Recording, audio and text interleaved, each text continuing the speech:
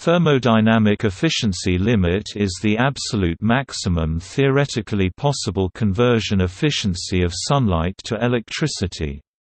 Its value is about 86%, which is the Chamberdal-Novikov efficiency, an approximation related to the Carnot limit, based on the temperature of the photons emitted by the Sun's surface.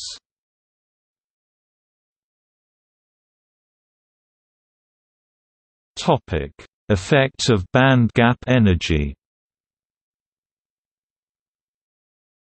Solar cells operate as quantum energy conversion devices, and are therefore subject to the thermodynamic efficiency limit.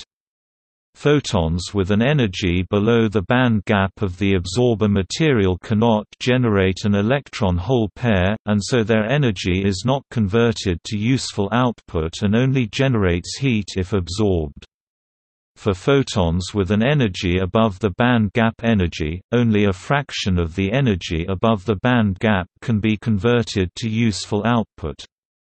When a photon of greater energy is absorbed, the excess energy above the band gap is converted to kinetic energy of the carrier recombination.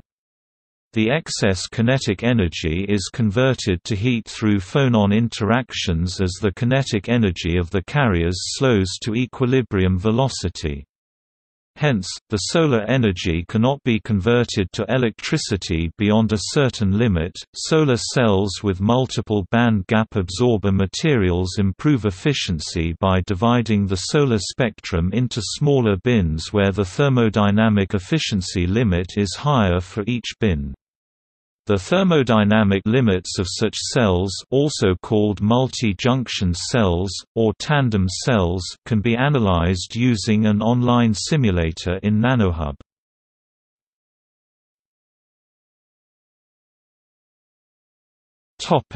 Efficiency limits for different solar cell technologies. Thermodynamic efficiency limits for different solar cell technologies are as follows. Single junctions approximately equals 33%. 3-cell stacks and impure PVs approximately equals 50%. Hot carrier or impact ionization based devices approximately equals 54 to 68%. Commercial modules are approximately equals 12 to 21%. Solar cell with an upconverter for operation in the AM 1.5 spectrum and with a 2 electron volts bandgap approximately equals 57%.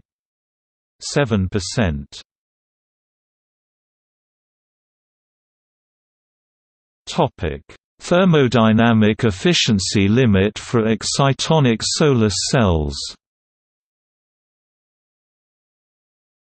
Excitonic solar cells generates free charge by bound and intermediate exciton states unlike inorganic and crystalline solar cells.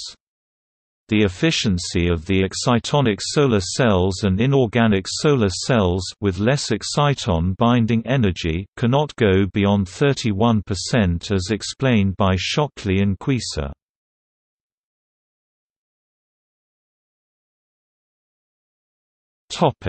Thermodynamic efficiency limits with carrier multiplication. Carrier multiplication facilitates multiple electron-hole pair generation for each photon absorbed. Efficiency limits for photovoltaic cells can be theoretically higher considering thermodynamic effects. For a solar cell powered by the Sun's unconcentrated black body radiation, the theoretical maximum efficiency is 43%, whereas for a solar cell powered by the Sun's full concentrated radiation, the efficiency limit is up to 85%. These high values of efficiencies are possible only when the solar cells use radiative recombination and carrier multiplication.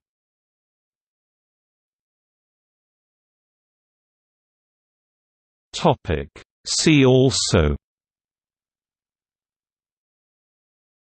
Quantum efficiency of a solar cell, energy conversion efficiency, photoelectric effect, solar cell efficiency.